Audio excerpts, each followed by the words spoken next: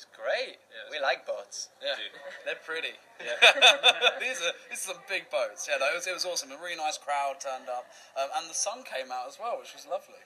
And what do you think, if you had a chance to look around the boat show, what do you think of these amazing boats? Oh, they're stunning. I mean, I'm not really a boat expert, to be honest with you, but demanded one. I've demanded one as payment for today. No, they're beautiful. They're really beautiful. Anyone fancy taking one out on the water? Absolutely. Is that an an offer? offer? Yeah. Where did you hear that? The last time I tried to steer a boat, I steered it straight into the beach. So we'll let Tom drive. I'll not go on the helm. Don't say that. We'll never be able to take one of these. And on Wednesday you were performing at the O2 for the England rugby team.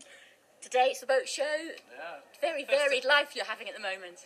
Yes, it's fantastic. I mean, the O2, 20,000 people. It was completely sold out. It was amazing to see all the lights. 22,000. 22,000. We performed opposite Take That and Ella Air, who are amazing artists, and it was just great to be a part of that, backstage and on stage as well. And what's next?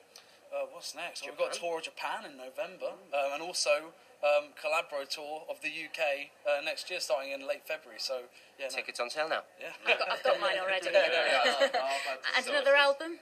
well, maybe on the horizon, we'll see. But we're just sort of working towards getting the tour together at the moment. Some creative ideas. We want it bigger and better than last year. So.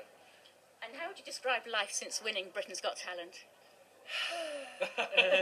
It's amazing. You know, we're getting to do like this every day is just incredible. And with 4 really special people. No, it's nice kind of just, seeing all of England with, 4 best friends. You couldn't ask for greater guys to be with.